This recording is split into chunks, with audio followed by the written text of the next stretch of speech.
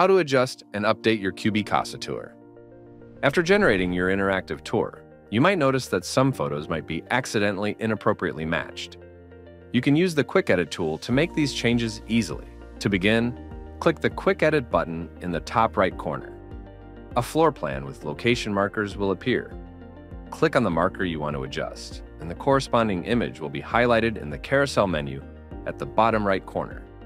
To adjust a marker's location, simply drag it to the correct position on the floor plan. If you need to rotate a marker, select and hold the blue dot next to the marker, then rotate it to the desired angle.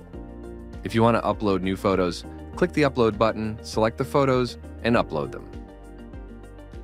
After uploading, review the new photos in the Unmatched Photos section. To include these photos in the CubiCasa Tour, drag them to the correct location on the floor plan.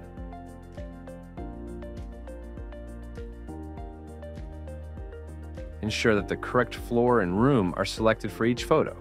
The room should be identified based on what the photo shows, not the location from where it was taken.